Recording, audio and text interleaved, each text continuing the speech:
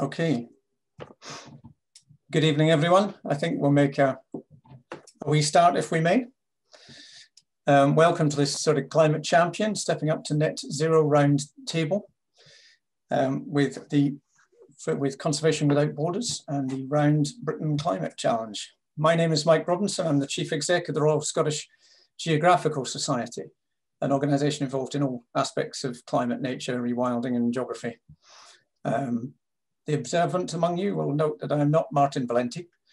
Unfortunately, Martin had an unavoidable diary clash, so he's asked me to just step in at the last minute. And we've also had a call off from Isabel Sheldon from British Vault. Both have passed on their apologies that they can't be with us this evening. I am, however, delighted to stand in for Martin and to be your host this evening for this round table, aiming to rally leadership and support from business, cities and regions around net zero and share updates on the Round Britain Climate Challenge in the run-up to COP26 in Glasgow this November. Tonight, our lineup of speakers represents a broad range of industries from legal, financial, science and environmental to heavy industry and football. We'll be asking them what the challenges they've faced in stepping up to net zero are, how they overcame them, whether they're personal or organisational. We will also get an update on the Round Britain Climate Challenge and how you can get involved. It's quite a fast-paced event this evening, and we're hoping to be done around 6. So feel free to tweet about it. But we're fortunate to be joined by fantastic speakers from all walks of life. Sasha Dench, who hopefully most of you know, who's the CEO and founder of Conservation Without Borders. Argus Gaithan Hardy, who's one of the founders of Wild East. Tony Stevens, who's the head of PR at Tottenham Hotspur. Becky Klissman, who's from the Chancery Lane project. Bruce Hayter, who's the chair and head of corporate and commercial at Ricks & Kay Solicitors. And Emma Aylesworth, the executive director of Eco Attractions Group. Please do feel free to pop questions into the chat box as we go through, and we'll try and come to those questions later in an open Q&A. But we'll begin with our first speaker, Sasha Dench, the human swan, the UN ambassador, CEO and founder of Conservation Without Borders. Sasha, over to you. Thank you very much, Mike, and thank you very much for stepping in at the last minute for Martin. Yeah, that's excellent, amazing. And what else is amazing is that we have finally got to this point. So we are just now 4 weeks away from the launch of the project, which is great. And I want to start with a thank you to all of the sponsors and supporters and everybody else who's got us to here at the moment. We have got, apart from the financial support, the equipment support, we've also had loads of support from people offering us places to camp, incredible stories, contacts, help with permissions of all kinds. It's been absolutely incredible. So this mad idea that started in kind of September, October last year has finally got wings. So yeah, really excited for that. Also, thank you to an incredible number of people in the Conservation Without Borders team, most of whom came on board as volunteers at the beginning, just backing an idea that they thought was actually just mad enough to try to work. So yeah, thank you all very much for that. As promised, a quick update. So I'm hoping that most of you have an idea of what the Round Britain Climate Challenge is. Briefly, it is an attempt to fly around the entire coast of mainland Britain in an electric paramotor. It'll be the first circumnavigation in a paramotor and the first long distance expedition ever attempted in an electric motor. But is it really about that? Well, for there is a Guinness World Record associated with that. So there's an obvious media hook with that. That's a very clear thing. But the reality of the project is that what it's really about is trying to rally the nation, bringing all sorts of people together, from corporates to the public to business and consumers. All of them rally around a new vision of what climate change means, going away from being this horrible dark cloud that is on the horizon that most people don't really want to deal with, to actually something that could be seen as an exciting adventure. If we pose climate change as a challenge that we can all meet, if we come together to do it, then I think we could reframe the way people feel about it, move towards a position of optimism. And as we know, there's nothing there's nothing like putting some skin in the game with bringing a message like that. So just by attempting this in an electric paramotor, we're basically saying to people, as a kind of metaphor for tackling climate change, what you really have to do is put an ambitious goal out there. And if it's ambitious enough, even if you don't know exactly how you're going to make it work, if it's ambitious enough, you'll find lots of people will come together and try and help you. And there'll be challenges along the way. It's not going to be easy, but that's what we're going to have to do. So it's kind of about rallying lots of people around it. And there's another thing that it's about. So one of the reasons why we're pulling together these roundtables and bringing in stories of different people, like all the speakers that are here tonight. And that's based on a message that I suppose a lesson I learned on the Flight of the Swans expedition, which was around motivating people into a new way of action. And that was that what was very clear was that on my flight, didn't matter whether I was speaking to people in the Russian Arctic or school children in a school in Western England. There were 3 key stages. One of them was that pretty much everybody is interested in the crazy lady trying to be a bird. That personal endeavor gets people's attention. What really gets their imaginations going are the stories of the science, the research, the world through the eyes of the birds, which will get similar here from the aerial images. But the only thing that really made people start to put up their hand and offer to help was when I told stories about other people I'd met along the flyway that had offered to do something for the swans. And then they could see themselves in that. So they couldn't see themselves in the kind of the crazy lady doing the adventure, but they could see that actually if the Nenettes, changing their hunting season, if that was going to make a difference, then maybe what they could do on their fish farms in Poland was also going to make a difference. And they could start to see then that lots of different people acting together can add up to real significant change. So that's what it's really about. And that's what this expedition is about and this event. So thank you all for coming along, all the speakers, for coming along to share their stories. And the other thing that we want to do in terms of rallying the public is this second world record, which is a really important one, which is through Countersin. The Countersin record is a Guinness World Record again. We're trying to get 140,001, more than 140,001 people to sign up to take action on climate change through the Countersin platform. And with that, I'll hand over to Amanda. So some of you on here will have heard about it before. The date for that is actually starting on June the 18th, when we will have our first public launch event in Glasgow.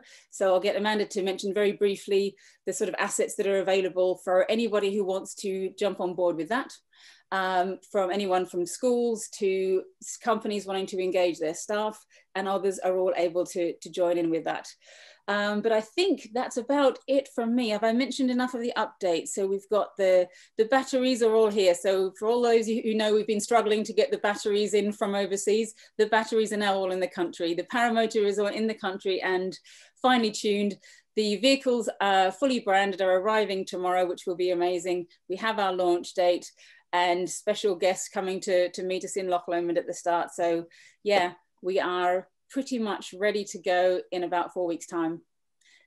Over to you, Amanda. Excellent. So we're working, as Sasha said, we're working with Countersin, and it's a brand new challenge. It's a first attempt at a new Guinness World Record title, Countersin. As Sasha said, it's a campaign, and the most pledges against an environmental sustainability campaign internationally within the space of a month. And that month will begin on the 18th of June, when we have our first launch day at Loch Lomond with the whole team. The expedition, as Sasha said, will take off hopefully on the 21st of June. We're working very closely, and we've produced several pieces of collateral of resources that all of the team can use within that month, and hopefully you'll be able to see them now. So everybody that pledges will be able to go to our website, Conservation Without Borders, and download a package of resources and also badges, etc., that you can use across social media, whether it be Twitter, Instagram, or in email footers. that you can use to demonstrate that you've done it, and hopefully amplify the message so that we can get to our target of 140,000. Countersin are working across all of their platforms. Guinness World Records are absolutely supporting this attempt. So any help and support and sharing that you can give would be amazingly appreciated. It's an individual pledge. So whether it's yourself and your families, your business and your employees, your friends and anybody else that you may know, or communities that you work in, please do direct everybody to these resources. There'll be a link on our website where you can go to sign up and pledge. And from the 18th of June, we will start counting. So with any luck, by the end, before the end of the expedition, not only will we be beating one Guinness World Records attempt, hopefully we'll be beating 2. At the end of that, everybody that has taken part is welcome to request a badge to say that you've been a participant in a successful world record attempt as well. So please share far and wide. Please visit our website just whilst I'm here as well, because we're regularly updating it with resources almost on a daily basis. And please make sure that you follow our hashtags at Round Britain Climate Challenge and Countersin. Thanks very much. Fabulous, thanks Amanda. I'm sure all of us have got networks, contacts, colleagues, families, so do all sign up. Let's see if we can get that record. That would be wonderful. We're going to move on to our next speaker, though, Argus Gaithan Hardy, who is the founder of Wild East, a rewilding project based down in Suffolk. So Argus, over to yourself. Hi there. So I think that one of the key points is we're not just about rewilding, it's about nature recovery in the eastern region, and really exciting, all the themes which feel like they're coming through today. The idea of conservation without borders, particularly, ours is although it's a regional focus, it's a blurred focus. And then picking up on another message there with the, so our identity is the lynx, which forms the rough shape of our brand, and also the mapped area that we want around East Anglia. But it's also in order to, a bit like what you're talking about there, Sasha, about the lady in the bird plane. It creates an idea that we want to bring back the lynx, which some people find negative, some people find positive, but it's an immediate something people can latch onto and a point of discussion. But essentially what we want is to create an abundance that has been lost in the last 70 years across our farmed landscape, but also across our regional landscape in terms of the any indicator that you care to choose, from bird life to wildflower meadows to invertebrates. There's been a massive decline across all species. We've all come to it through a point of crisis, as it were. We've been working on conservation projects on our own farm. Some of the messaging is negative. It's about a state of collapse. So what we've wanted to do is recreate connectivity between the farmed landscapes, which the 3 founders are from quite disparate parts of East Anglia, and there was no way we could do that. We'd gone up to Scotland, where we saw the scale of nature recovery on some really exciting projects in Scotland, and that we realised we couldn't achieve that in East Anglia. So the way we've set about it is to make it inclusive as possible, democratisation of nature recovery, to get everyone involved. And the message is to get away from a blame game, is to create a positive message that if we all get involved, we all give 20% of whatever we have towards nature recovery, whether we're on a farm, an industrial estate, a churchyard, a farmyard, a backyard. It doesn't matter, that as long as we all do that process of pledging what we can, it doesn't matter the scale. And I think that's also a really important message, that anyone can get involved. That there's a certain feeling that it's all beyond us, that the scale of the problems is too much for any individual to to deal with, to make a difference. We're a large region, but in terms of nature recovery across a UK scale, across a European scale, we have some very important habitats, but the message has to be to restore abundance. We've got to get nature recovery happening everywhere, on all land uses, on all scales. So it's a scattergun approach. We've put this flag in the sand, declared East Anglia a bioregion, nature recovery region. It's roughly 3.5 million hectares in our region. Sorry, 1.25 million hectares. We're asking for a 20% commitment, which roughly works out as 250,000 hectares, which is half the size of Yellowstone National Park. But the way we do this is through individual pledges. It's not it's a sort of pledge from the heart. It's not a physical commitment. It's not a financial commitment. It's saying that you are part of a movement, and that the way we're manifesting this, to begin with, is in a playful way. We've created something called the Map of Dreams, and anyone can pledge to it across any land use, whatever they're doing, be it in a school, an industrial estate, a church, a community project. And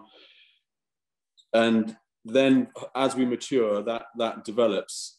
So the idea behind the map is that we can celebrate what people are doing now. We're looking for exemplars, we're bringing people in, we're getting them on the map, again, on any scale. And then the idea is to celebrate their work, encourage the willing to follow suit, people who don't know how to get involved, can see from the exemplars what to do, and then persuade the reluctant, whether within neighbouring farms, seeing how they can get involved, how they can join up.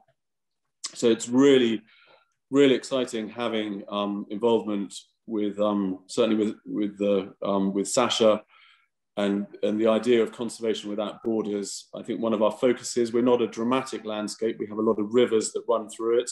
They're very short stories. They start 20 miles inland from the sea. They run through to the coast, pass through very predictable landscapes of clay, loam, heath, sand, and into the sea.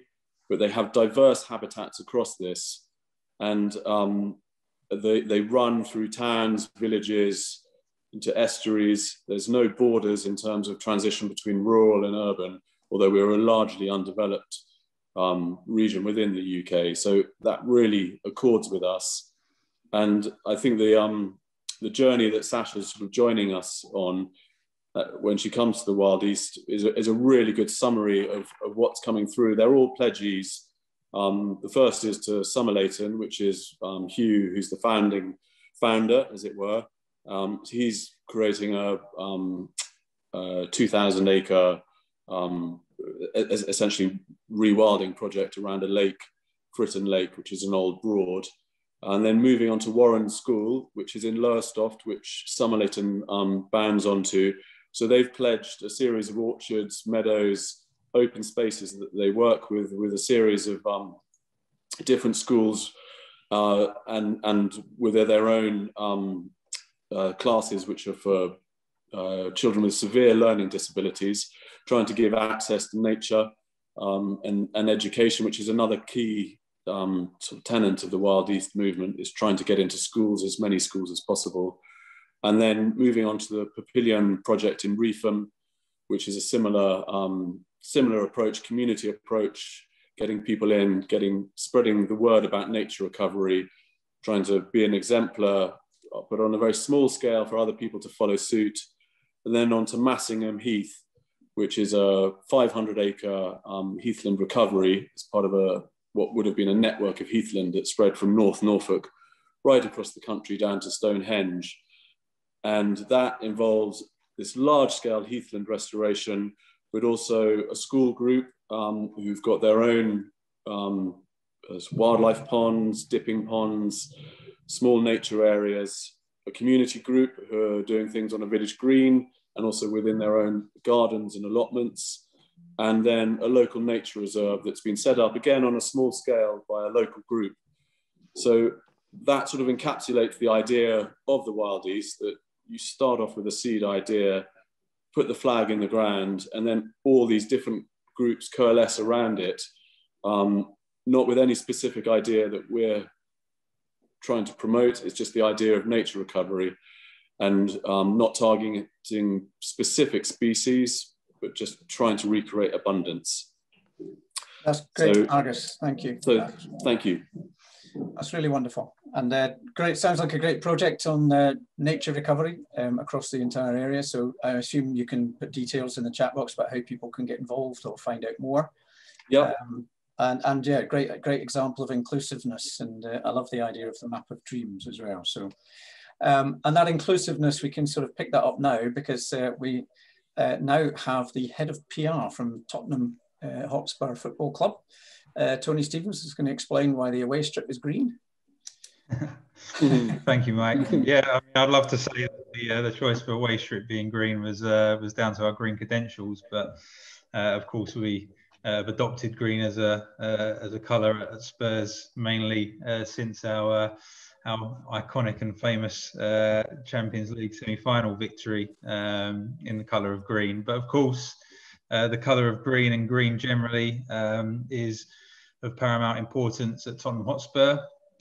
Pleased to say that we were recently named the Premier League's greenest club, following a study carried out by Sport Positive and BBC Sport earlier this year.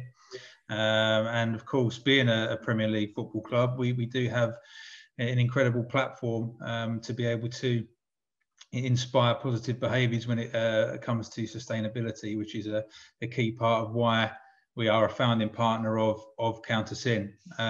But I'll just start from the beginning, really, in terms of Tottenham Hotspur's climate journey, realising that I'm only speaking for 3 to 5 minutes.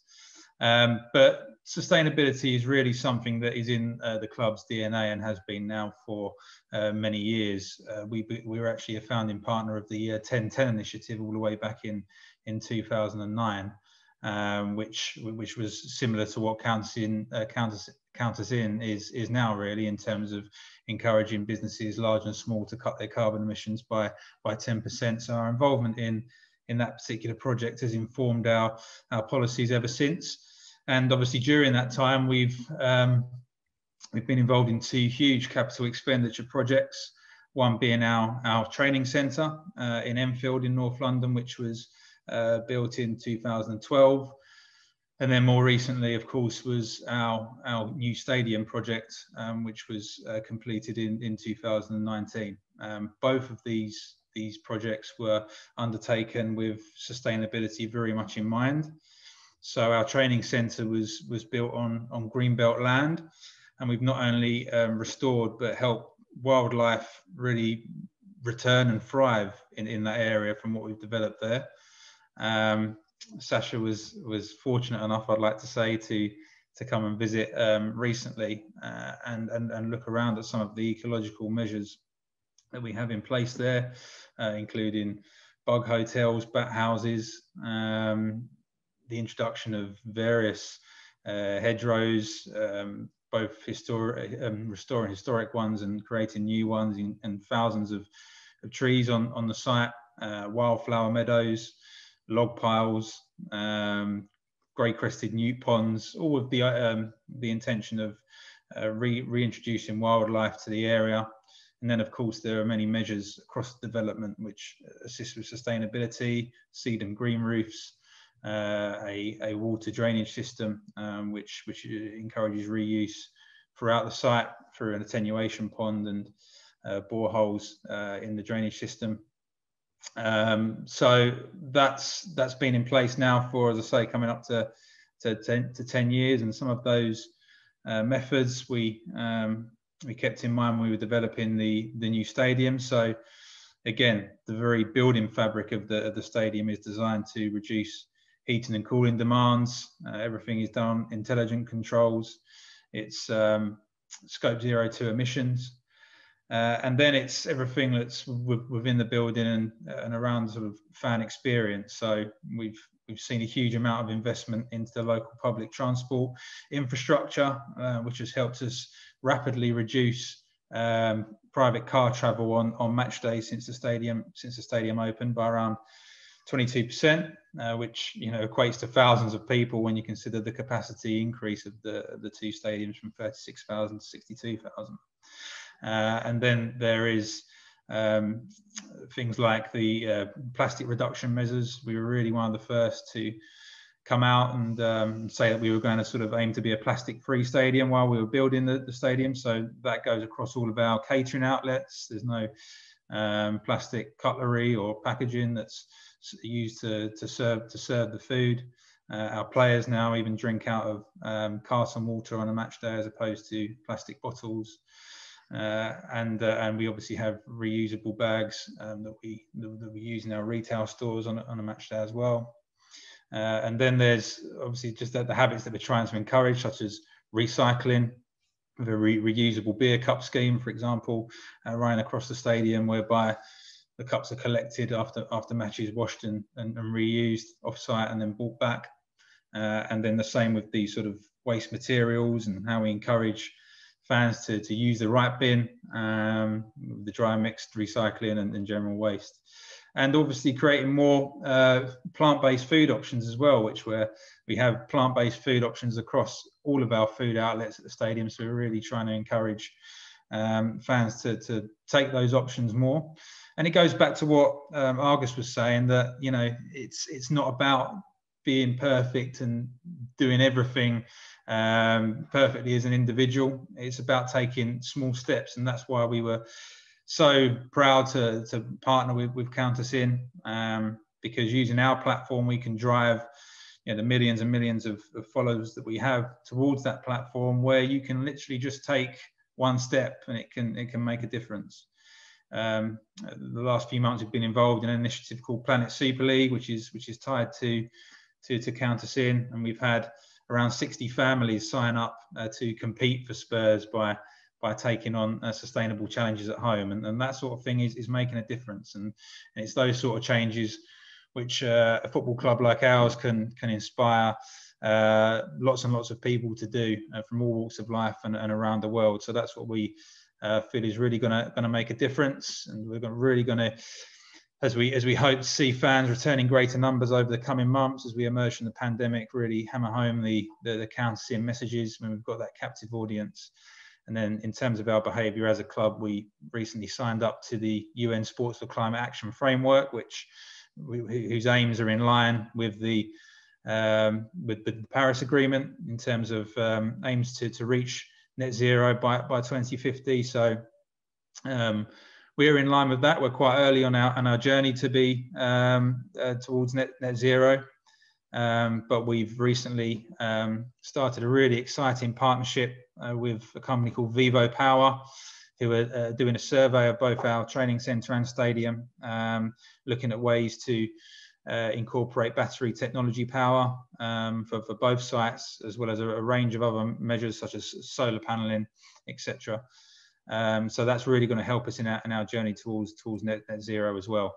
And just finally, obviously, why I'm here today, has been in conversation with Sasha now for some months around our support of the Round Britain Climate Challenge. So we hope to welcome Sasha on her journey at the training centre as a stop on a landing stop on her journey, and an opportunity for us to celebrate not only what she is doing, but also again use our platform to spread the word about the Countersin world record that's taking place. So for everyone watching today, thank you, and do follow us on all of the socials at Spurs Official. We'll obviously be communicating all of our sustainability work and encouraging people to sign up to Countersin and support the world record. So thank you for having me. Fabulous, thanks Tony, and really, really encouraging just to see all the work that's going on with Spurs. Yet another reason to support the team if anyone needed one, but no, terrific and lovely to see that sort of across all of your different areas of work too. As you touched on, it's sort of small steps in the right direction. I think it's really important. At RSGS, we think it's really important that people are helped along that journey. We're all on a journey together. We're all at different points on that journey, and we've all got a journey to do around climate change. And one of the things that we've understood that's held back a lot of businesses particularly is really a deep understanding of the issue and how it impacts their business, and most importantly, what they can do about it. So over the last 4 years, we've been working with the Institute of Directors and 2 universities to produce a qualification for managers in understanding climate change solutions. And if I can screen share, I'm going to just very quickly play you this short video that'll explain a little bit more about the course.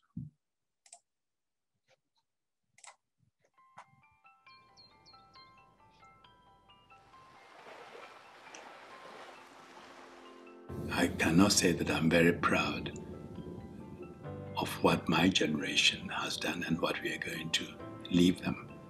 But we still have time to do something, and we cannot afford to fail.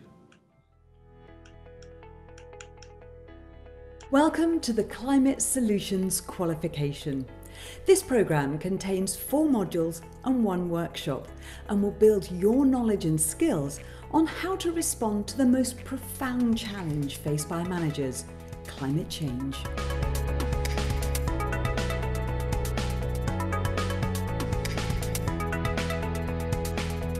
We have knowledge about approximately what is going to happen if we don't act, and there are tipping points. The future living conditions for all species are at risk. During the one-day workshop, you will develop your own climate solutions plan. Throughout the modules, there is an online learning journal for you to complete and refer back to when developing your plan. Every business is going to have to ask themselves, and should be asking themselves, how will climate change affect my business today, tomorrow, in the decades ahead? And what am I doing about it? What am I doing to adjust? The context in which organisations operate is about to change, and it's only those that are climate change ready that will be able to survive and prosper. You have to be responsible long term. Your actions or your inactions are going to determine the future of the children of your country and the children of other countries. Really, it's down to business leaders, decision makers, to implement the changes that will make a real difference. Future employment will depend on being able to think, talk, and act in a climate positive way.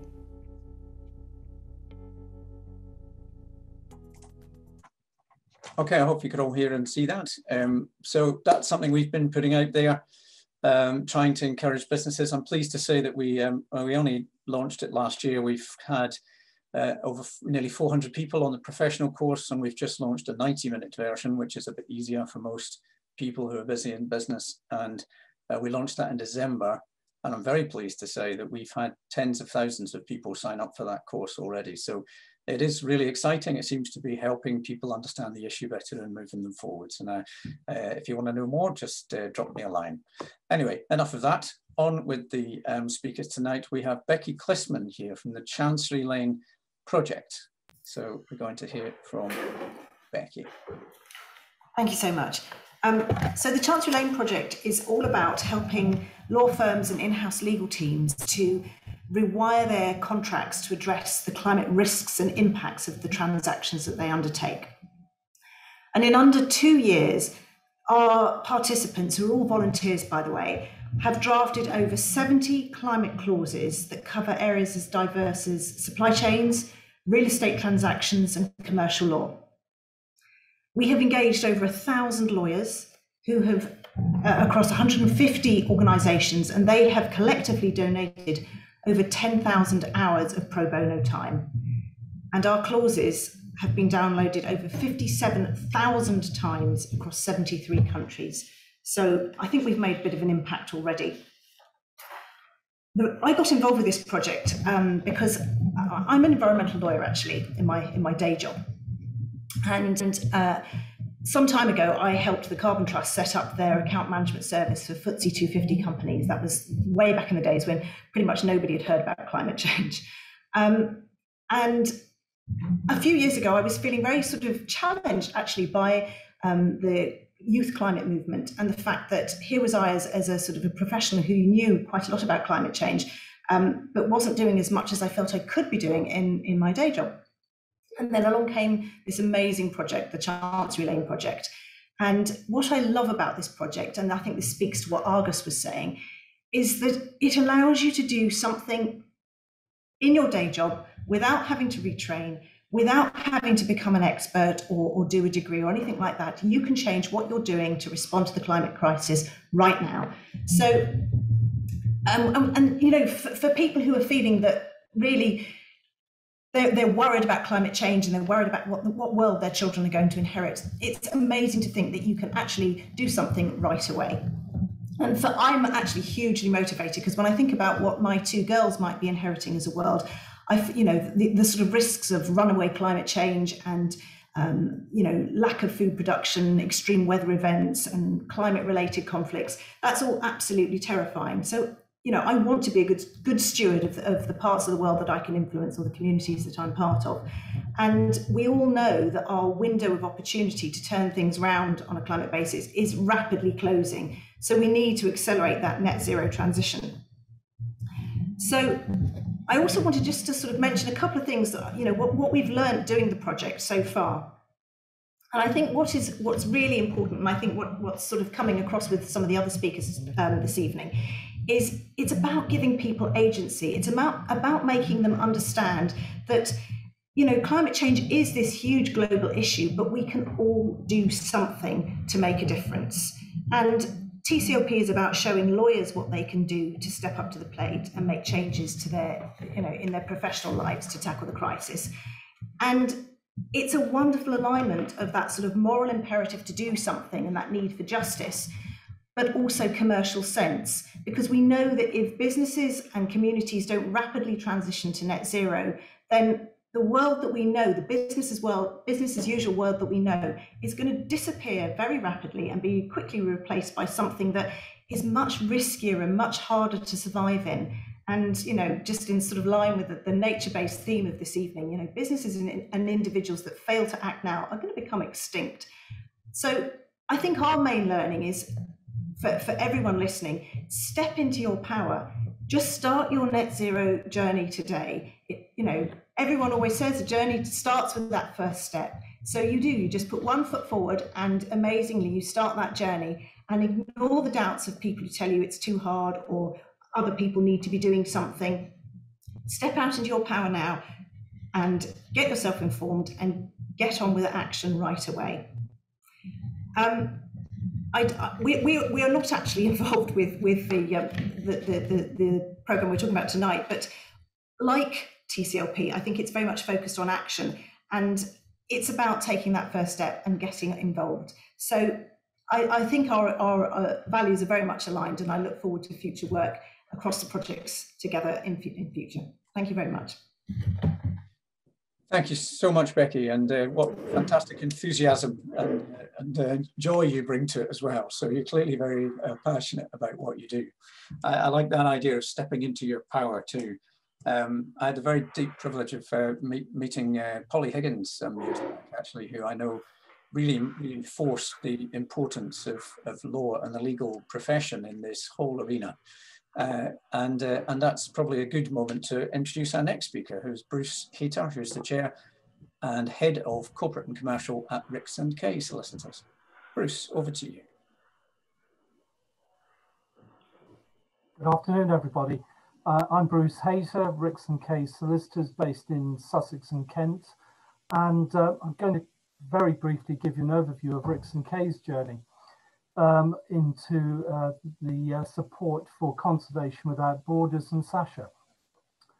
Back in 2008, I was very lucky to be introduced to Pen Hadow, polar explorer and environmentalist, and Ricks & Kay worked with Pen in putting together the Catlin Arctic survey.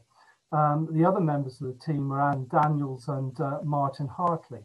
This was a 3-year scientific survey bringing together explorers and scientists, and was from 2011 to 2013. I think I famously was quoted as saying, "I'll support you every way, every step of the way," but nowhere near the ice, as polar exploration wasn't really my thing. We were involved in preparing sponsorship agreements, contracts with suppliers, and basically putting the legal documents together to get the team up and running. The relationship with Pen and Anne and Martin has continued, and we've been very fortunate that Pen and Anne have spoken to gatherings of Rix and Kay colleagues over the years, raising awareness about the climate change issues. And indeed, that relationship continues with CWB in that Anne is one of the patrons of CWB. And equally, Sasha has spoken at several events now for Rix and Kay, raising awareness with regard to climate change. I was introduced to WWT back in 2016 by Jackie Pedersen, who was part of the PR team for the Catlin Arctic Survey and was working with WWT. And the relationship grew there with the amazing Flight of the Swans. And again, we were involved in the legal work. One of the really positive outcomes for Rix and Kay was that we were able to show the video of the Flight of the Swans to about 100 colleagues and guests, again, raising awareness of the work that Sasha was doing. So when we were asked to become involved with Conservation Without Borders and continued support for Sasha, that again was a great privilege, and we're again delighted to support the Round Britain Climate Challenge, and also involved hopefully in the next project, the Flight of the Ospreys. So in addition to the legal work, what's Rix and Kay done? Well, we were fortunate with Penn, Haddo, and Daniels and Martin Hartley that this started to raise awareness within Rix and Kay some time ago. And we were able to introduce policies impacting upon company car usage, emissions. The legal profession is well known for high use of paper, and we've targeted reductions there, recycling. And at the time, we were also able to bring in new energy efficient lighting, heating into our buildings, etc. So what have we done now? Working with Sasha has really given us a new start in innovation and invigoration in what we can be doing within our business. We're not paperless, but it's step by step. Some of our teams are indeed paperless. We constantly review what's happening with regards to car usage, and going forward, agile working and the hybrid working arrangements are likely to reduce travel within the business, which is a very positive thing. Recycling has continued, and we've done a reasonable amount, but there's always a lot more to do, and that's what we're committing to do now. And certainly the Count Us In project initiative is something that we've signed up to and will be working towards within our business, and also hopefully trying to influence our colleagues to become involved as well. We've recently joined the Chancery Lane Group, which you've heard from Becky earlier, and my colleague Joe Bryan has been involved in drafting some of the recent clauses in relation to leases.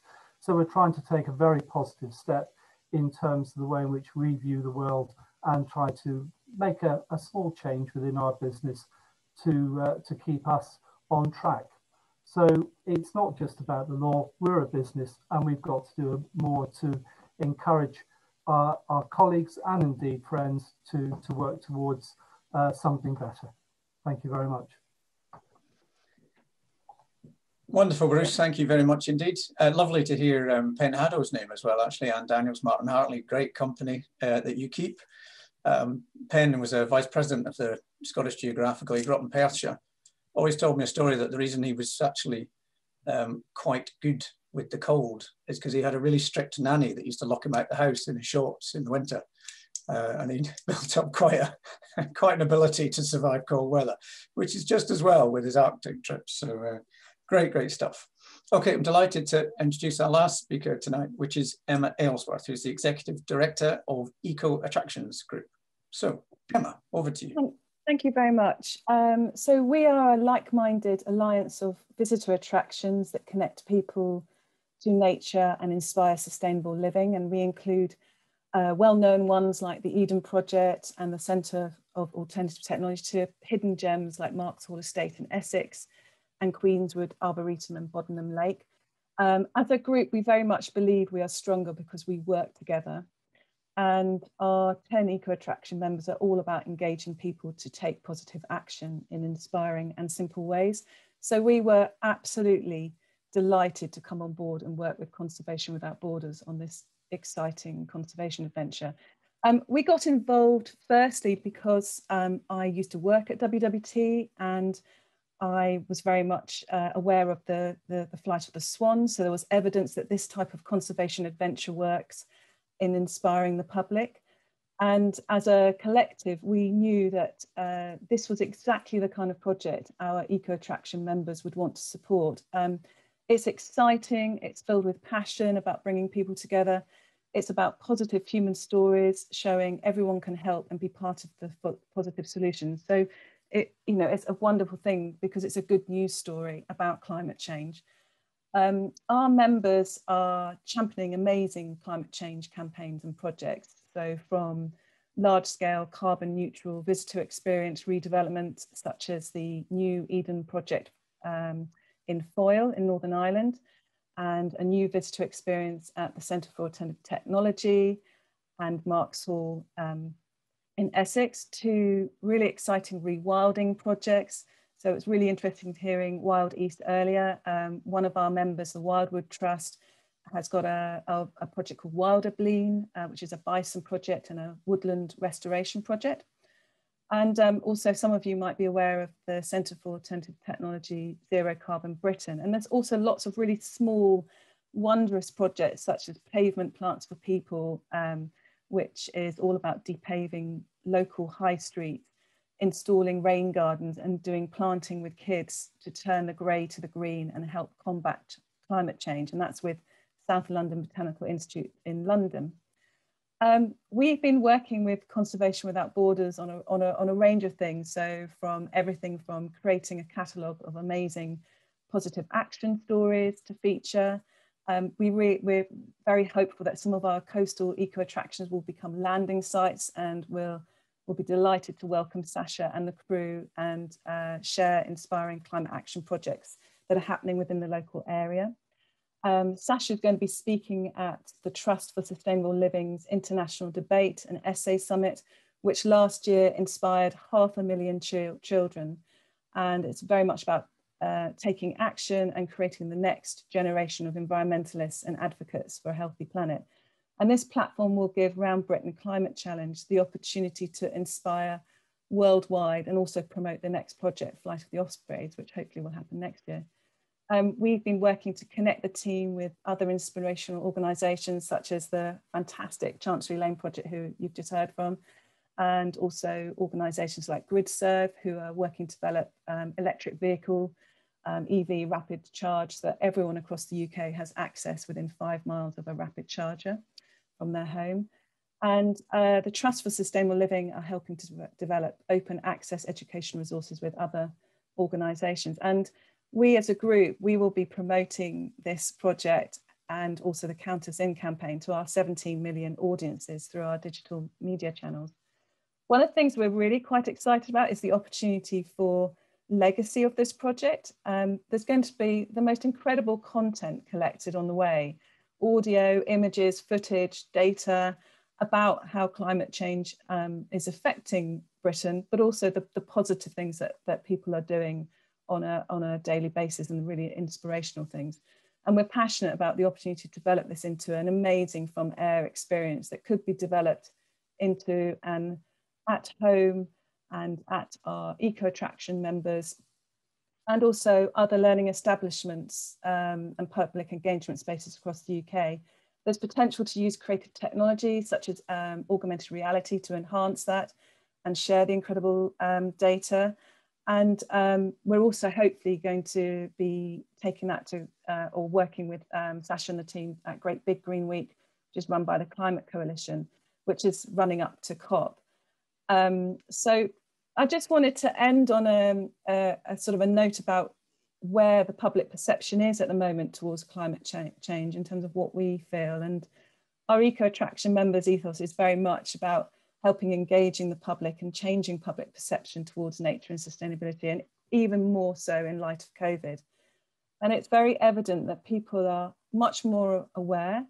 It's an all-time high that the majority see climate change is no longer a public debate in terms of whether it is happening or not, especially amongst younger audiences.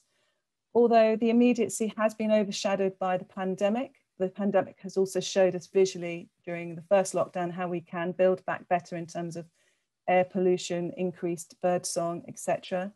And organisations like Countersin, Extinction Rebellion, ambassadors such as Young Speakers, and all our eco-tractions campaigns have been part of this movement and drive to change perception and behaviour. However, there is a demographic divide. In a recent survey of 1,100 people, 65% of 18 to 35-year-olds had not bought something because they felt it was not environmentally friendly, compared to 42% of over 55-year-olds. So I think the sort of ending point, traditionally, historically, we used to show polar bears floating on melting icebergs, which very much pulls at the heartstrings.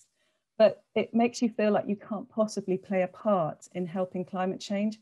However, projects like Round Britain Climate Challenge, they are human, they tell stories, they show positive actions. It's going to demonstrate we all have a part to play and everyone can take positive action, however big or small. And it's going to be truly exciting. So wish you all the success, Conservation Without Borders, with this.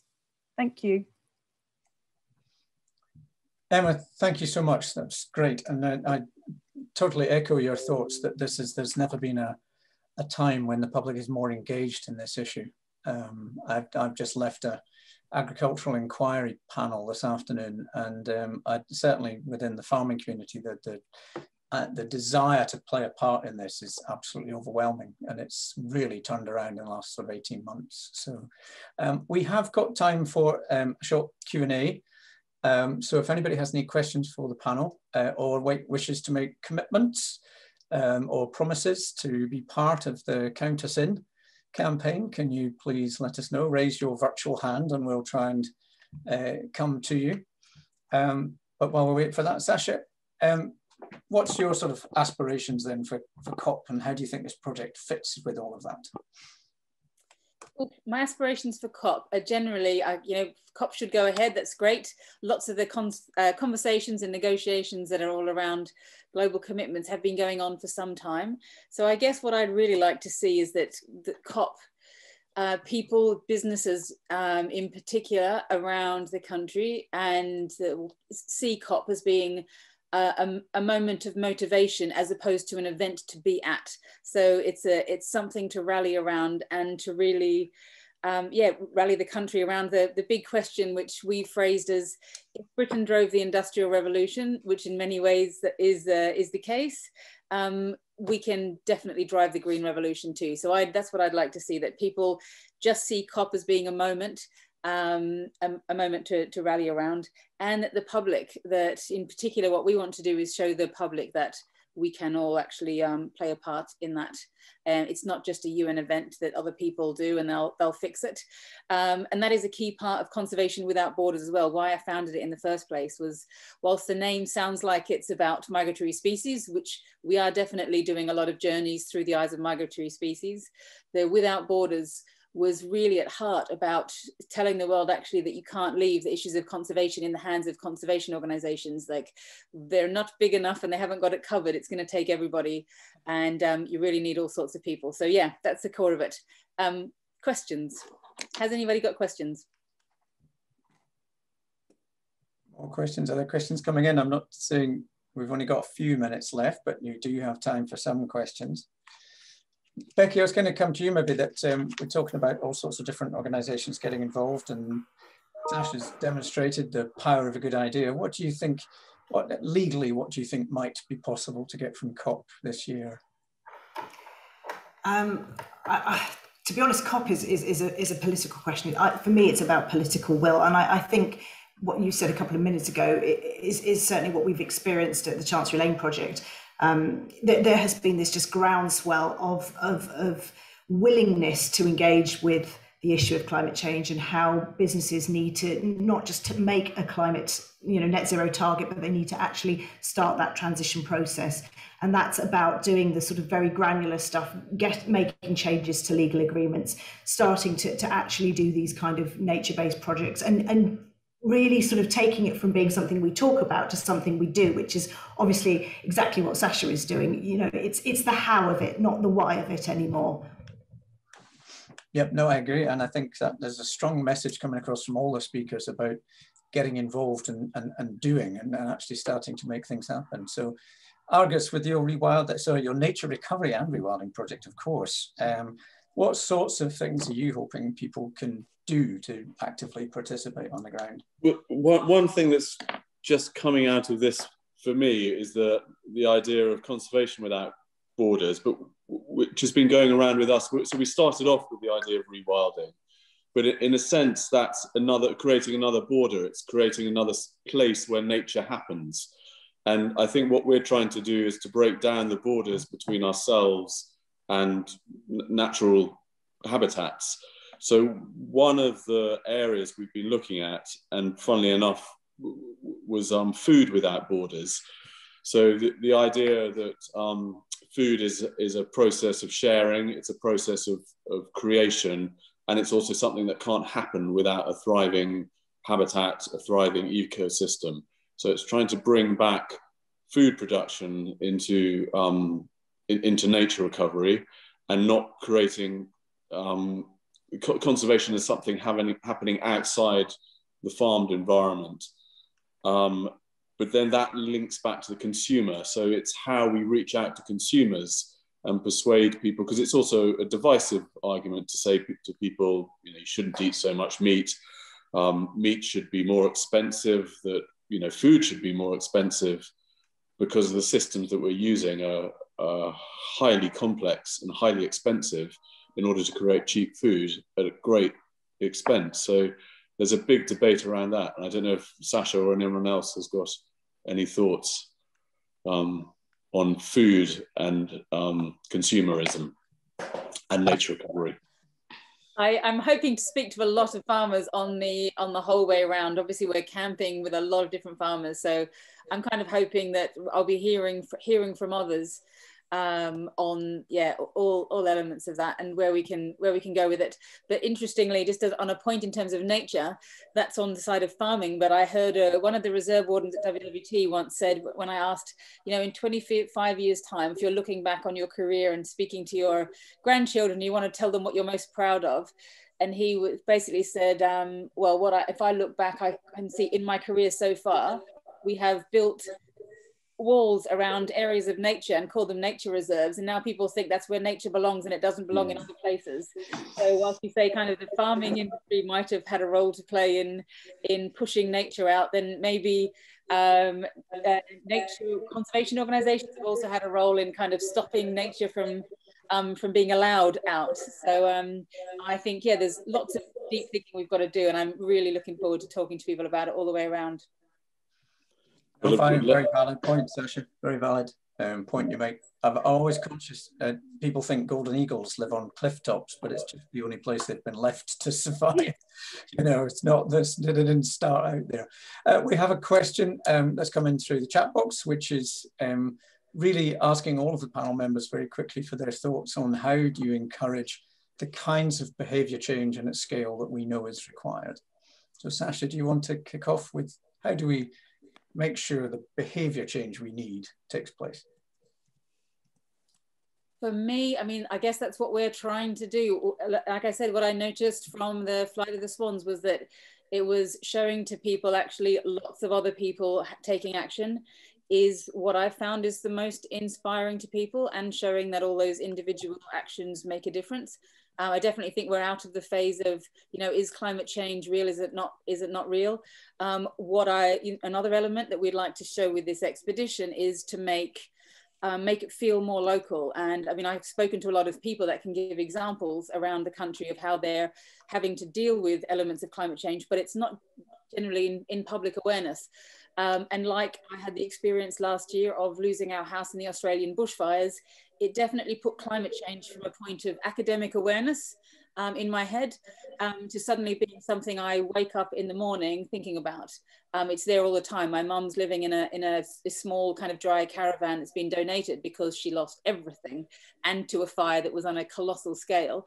I mean, that was a very big incident, but I think if we show examples all around the country of actually, this is how locally other people are trying to deal with it, I think it might start to bring it all closer to home. So I'd say, sorry, bringing the issues closer to home, but also showing that lots of other people are doing something is our key way of doing it. Thanks, Sasha. And Tony, you've done huge amounts of behaviour change type activities at SPARS. Have you got any thoughts about how other people can roll that out? What sort of things have really landed in terms of behavioural change? Well, I mean, that, you know, you hit the nail on the head, really. I mean, in terms of behavioural change, there are a few industries that can influence behavioural change more than sport. You know, it has such a transformative power in that respect. So that's really the reason why we are a partner of Countersyn. We can use our profile, our platform, and our inspiration to encourage others to take those steps. Obviously, as I said earlier, it's all well and good huge organisations like ourselves being sustainable, but it's how we can influence those at home, which is why we're involved in things like Planet Super League. And you know, it's about making things simple. You know, if you can reach young people, then I think that that's really the sort of target audience that we should be aiming for, because obviously that's the future generation. And by making fun and simple challenges that you wouldn't even necessarily link to making huge amounts of difference in terms of sustainability, we are seeing a lot of people getting involved. You know, just last week we had Lucas Moura, who, for those who don't know, scored the famous goal in the green kit that I referenced earlier. Make a phone call to some of the families that have been taking part, and that just, you know, keeps them engaged and keeps them doing these challenges. And while I'm on the subject of players, you know, we have Eric Dyer. For those who maybe tuned into BBC News at 10 last Wednesday, I think it was, would have seen him talking about not only the club's efforts in terms of sustainability, but his own, you know, at home, having been inspired by the kitchen garden that we have on site at the training centre, where we're able to grow fruit and vegetables for our players. He's gone back to his family home and started his own growing project there. And again, you know, young people especially, seeing somebody like Eric on the TV speaking passionately about it, you know, can only help inspire those to go home and do it, you know. And one of his messages was exactly what a few of us have been speaking about, which is, you know, you don't have to try and do everything, just try and do one small thing in a simple way, and you are making a difference by doing that. But you know, we appreciate that we're very lucky. I wouldn't like to sort of suggest ways for others to sort of make a difference. We're very lucky in terms of the sort of reach and profile that we have, and the fact that we have sort of players at our disposal to be able to get across those messages. But you know, everyone that's been speaking tonight is doing a fantastic job in their own way. No, that's great, Tony, and fantastic use of the players as well. It's just inspiring and rewarding the people that are taking part, and the same way that Sasha's inspiring people with all her mad exploits as well. I'll just take one more quick question. Emma, I was going to ask you this question in the chat box, just saying there's not just a climate change crisis, there's a biodiversity crisis. I thought that might link quite well with some of the work you've been doing. So how do you tackle both? How do you make sure we don't lose sight of one and only deal with the other? Hi, thank you. Yes, well, at most of our members' eco attractions, we look at it as a whole, and then we might sort of look at specific areas. So we run Project Pollinate campaigns, and I think the big thing is not losing sight. Obviously this is a fantastic project about climate change, but we've got other things within the environmental crisis to look at. So one of the things I really love and I heard recently is that idea of wanting sustainability and the word sustainability not to be in our vocabulary anymore, because it's a habit, because it's like brushing our teeth. And that's something that our members are trying to work really hard at, so that it becomes an everyday aspect of life, rather than this word that we use, sustainability. Actually, it's not a word that in the future, hopefully, we need to rely on, because it's in everyone's psyche, and that it's all part of our brushing our teeth regular psyche. So our members work hard on that, and it's all about working together with lots of organizations. And I think that's the thing, mission-led organizations, it can be tough, but coming together and working together, we've got a better opportunity of helping to solve some of these problems. Thanks, Emma. Great stuff. Just in terms of behaviour change, one of the things I often ask for if people feel they've done other things is just to be more permissive of change. I do think we all know that things need to be different.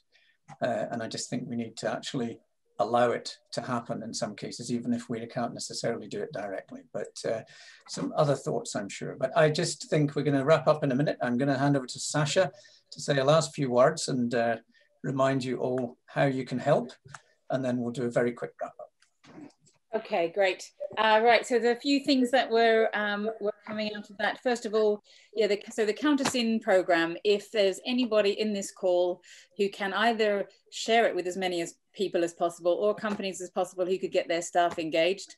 I know we've had a few big offers in the past, like Accenture have said that they've got 500,000 staff globally, full stop. So they alone could help us break the record. But the more possible, 140,000 people sounds like a big number for a new organization, but with a lot of help, we can do it. So if anybody wants any, more information, get in touch. Maybe Ruth, who's the best person to get in touch with, best link, maybe you can put that in the chat or email everybody afterwards. The second thing is there's been a few mentions of young people. So yeah, we have got a schools program, which hasn't been mentioned so far, but we will be doing a dedicated program twice a week that's going to be sent out to schools, and there's a schools competition as well. So that's going on. We also have a university roundtable, which is in the planning, getting students to come together and share some of their ideas. So again, get in touch with us if you are interested in that or have a way of promoting that to more students. That would be fabulous. I think that's about all I can think of in terms of admin. Has anybody else got any other ideas? Or we are also we will carry on throughout the whole expedition calling for suggestions and ideas of people that have either got a really interesting climate story where they're dealing with climate change in their work or ordinary life, and also people with great ideas, whether they're in industry, whether they're in community level, whether it's just an idea that with funding could really make a difference. Still interested in all of those, and we'll keep calling for more ideas. Again, Ruth has all the details for that as well. Thank you all very much for sharing your stories. Fabulous. Thank you, Sasha. Inspirational as ever. And there's a lot of goodwill in the chat box. I'm sure there's loads of people there making all sorts of offers of help and support and cheering you along the way. Thank you to Conservation Without Borders, to Amanda, to all of our speakers tonight, Argus, Tony, Becky, Bruce and Emma. And thank you to all of you for coming along this evening. Please do stay in touch, and we'll look forward to seeing you again.